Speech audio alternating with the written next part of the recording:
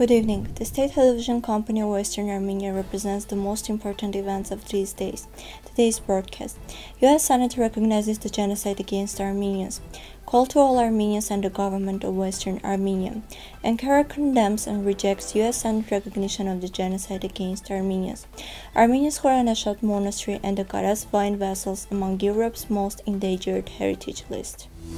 The U.S. Senate has passed 150 the Genocide Against Armenians resolution.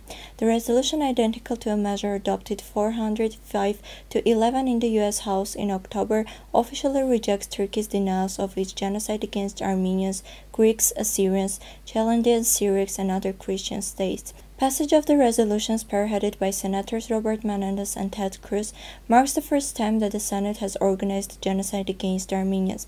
The genocide resolution notes that the U.S. has officially recognized the genocide against Armenians through a filing with the International Court of Justice, followed by the House legislation adopted in 1975 and 1984, and President Ronald Reagan's proclamation in 1984. The resolution resolves that it is the policy of the United States to commemorate the genocide against Armenians through official recognition and remembrance, reject efforts to enlist, engage, or otherwise associate the U.S. government with the denial of the genocide against Armenians or any other genocide, encourage education and public understanding of the facts of the genocide against Armenians, including the U.S. role in the humanitarian relief effort and the relevance of the genocide against Armenians to modern-day crimes against humanity. For the fourth time, Senator Robert Menendez and Senator Ted Cruz issued a call for unanimous consent for Senate adoption of the Genocide Against Armenians resolution.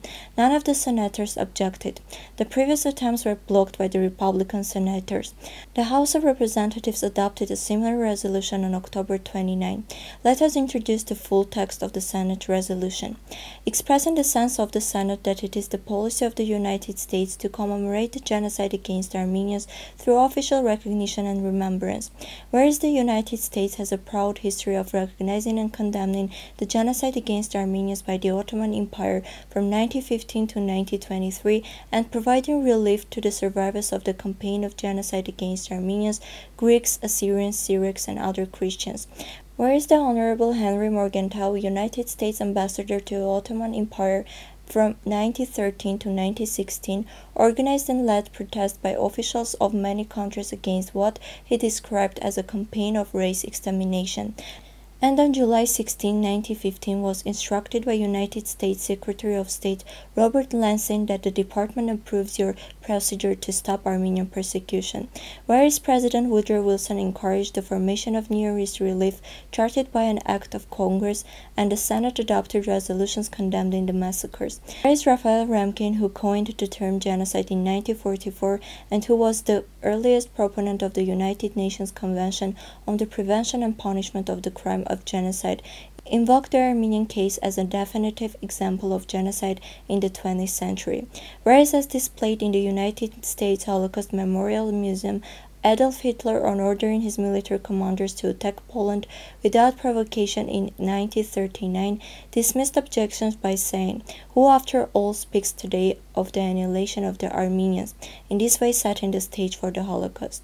Whereas the United States has officially recognized the genocide against Armenians through the May 28, 1951, written statement of the United States government to the International Court of Justice regarding the Convention on the Prevention and Punishment of the Crime of Genocide and proclamation issued by President Ronald Reagan on April 22, 1981.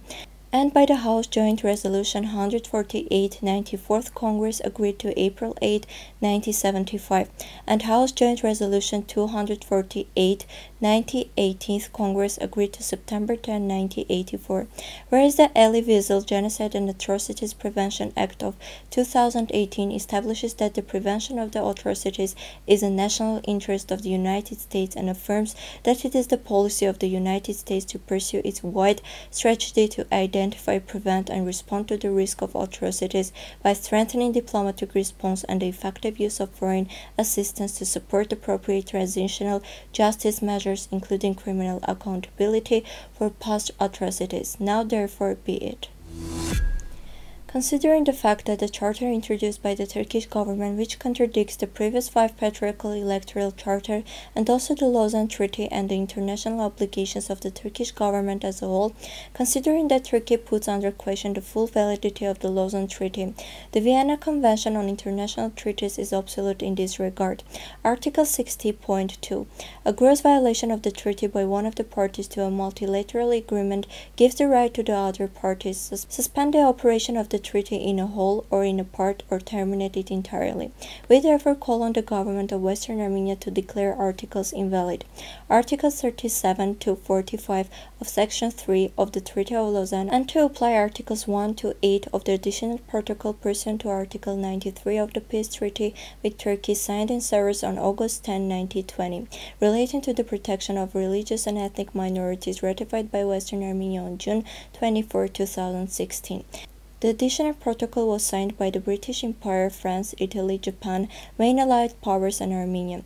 Considering that the main allied powers recognizing Armenia as a sovereign and independent state, and considering that Armenia wishes to confirm its institutions to the principles of the freedom and justice, and to give a sure guarantee to all the inhabitants of the territories over which it has assumed or will assume sovereignty, parties wishing to ensure the implementation of Article 93 of the Peace Treaty with Turkey, therefore, Chapter 1, Article 1. Armenia undertakes to ensure that the stipulations included in Article 2 to 8 of this chapter are recognized as fundamental laws, that no law, regulation, or official action is in contradiction with or in opposition to these stipulations. Article 2. Armenia undertakes to provide all residents with full and complete protection of their lives and their freedom regardless of birth, nationality, language, race, or religion. Article 3. Armenia undertakes to recognize the provisions that the main allied powers may consider appropriate for the voluntary or mutual emigration of persons belonging to ethnic minorities. Article 4. All Armenians will be equal before the law and will enjoy the same civil and political rights regardless of the race, language, or religion.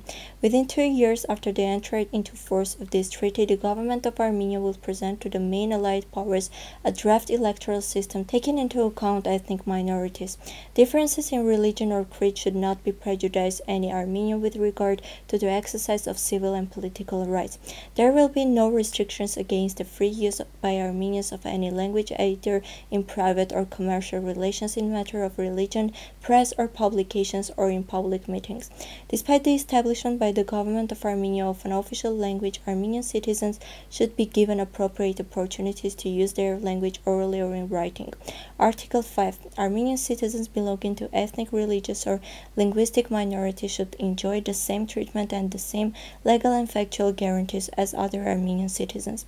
They have the equal right to create, direct, and control at their own expense charitable, religious, and social institutions, schools, and other educational institutions with the right to freely use their language and their religion.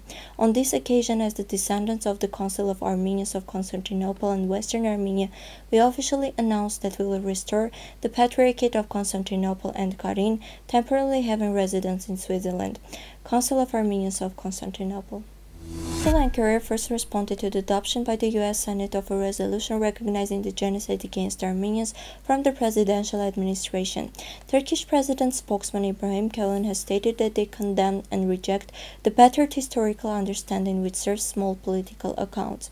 This resolution cannot affect Turkey's legal and decisive position in the political, military, and economic spheres, Kalin wrote on his Twitter page. Turkish Foreign Minister Mevlut Çavuşoğlu has also called the U.S. Senate's decision a political performance. He wrote that this decision had no legal force. Those who serve history to political aspirations and those who do not want to be confronted are cowards, Çavuşoğlu wrote on Twitter. Khoranashat Monastery in Armenia's Tavush province and Ankara's traditional Armenian wine vessels have been named among Europe's 40 most endangered heritage sites. The final list of 7 most endangered heritage sites in Europe will be announced in March 2020. The 7 most endangered program, launched in January 2013, is a civil society campaign to save Europe's endangered heritage. While not providing direct funding, it raises awareness, prepares independent assessments, proposes action plans to encourage public and private support. Now let us represent to your attention a song Sayed Nova Ashkarumus Imun Dunis.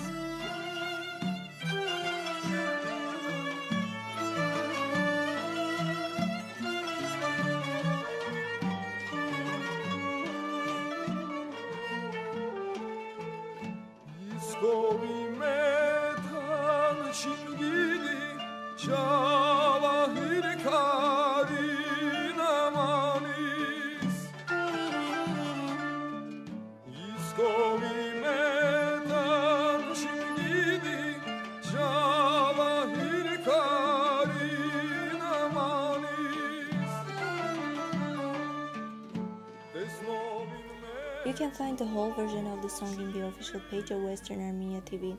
This was all for today. Goodbye.